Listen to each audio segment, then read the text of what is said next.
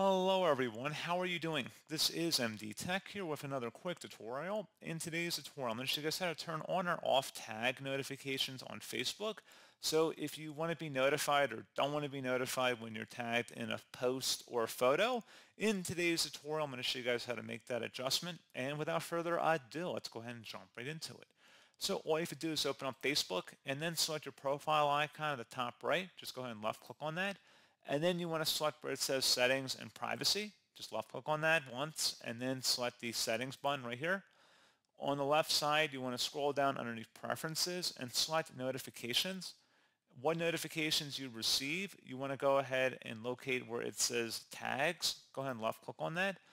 And it's going to ask where do you receive these notifications. You can go ahead and just toggle it either to the on or the off position, again, depending on your preference.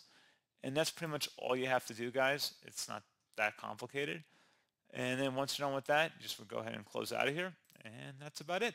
So pretty straightforward. I do hope I was able to help you out. And I do look forward to catching you all in the next tutorial. Goodbye.